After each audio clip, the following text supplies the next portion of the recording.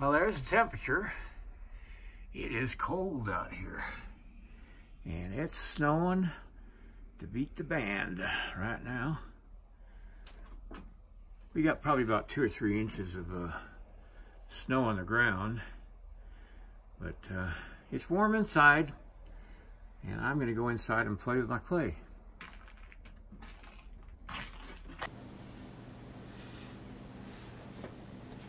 All right, I'm going to work on his head today, and it's not in a good position right there because I just stuck it on there to see if it was proportional. It is. I just need to fine-tune it a little bit, and I'm going to do that right now. Now, the first thing I need to do is take his head off.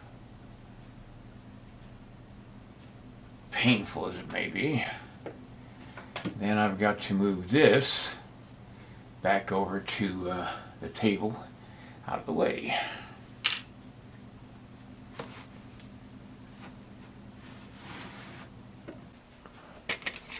Okay, it's going to be tight work today because I'm going to be working on his eyeballs.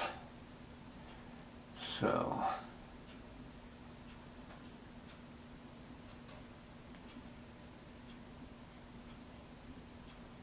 I'm trying my Acaso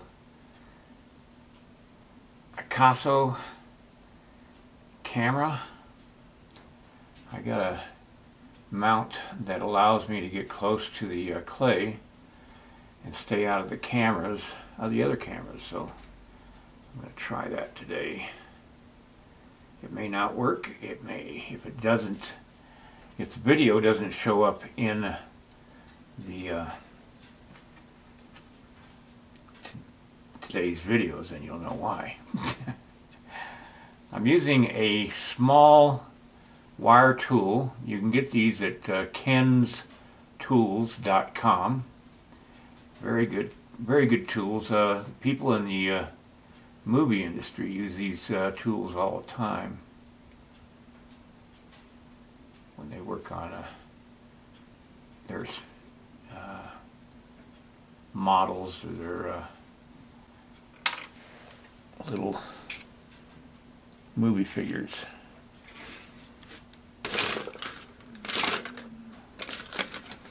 Trouble with moving everything around is if you move everything around, you can't find them.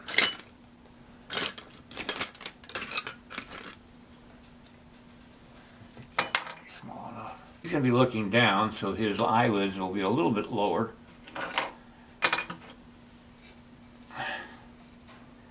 Reflecting direction he's looking in.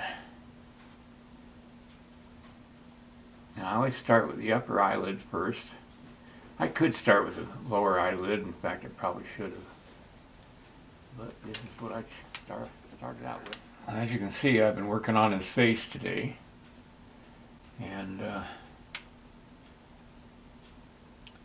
I need to bring up his cheek just a little bit.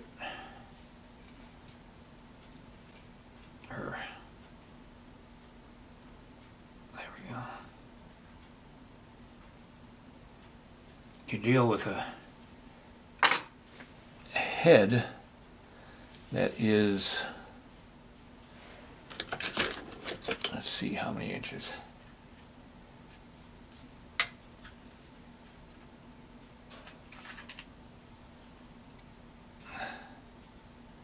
About 1.5 inches. And you gotta be real slow, real deliberate in your movements, and have the right kind of tools. And you're just moving small bits of clay around. No big movements.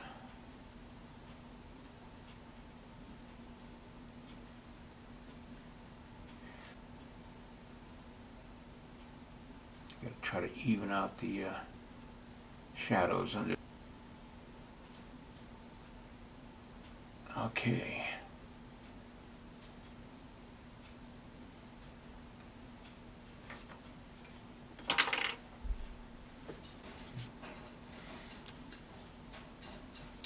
All right, that's going to be it for today, and I'll see you guys next time.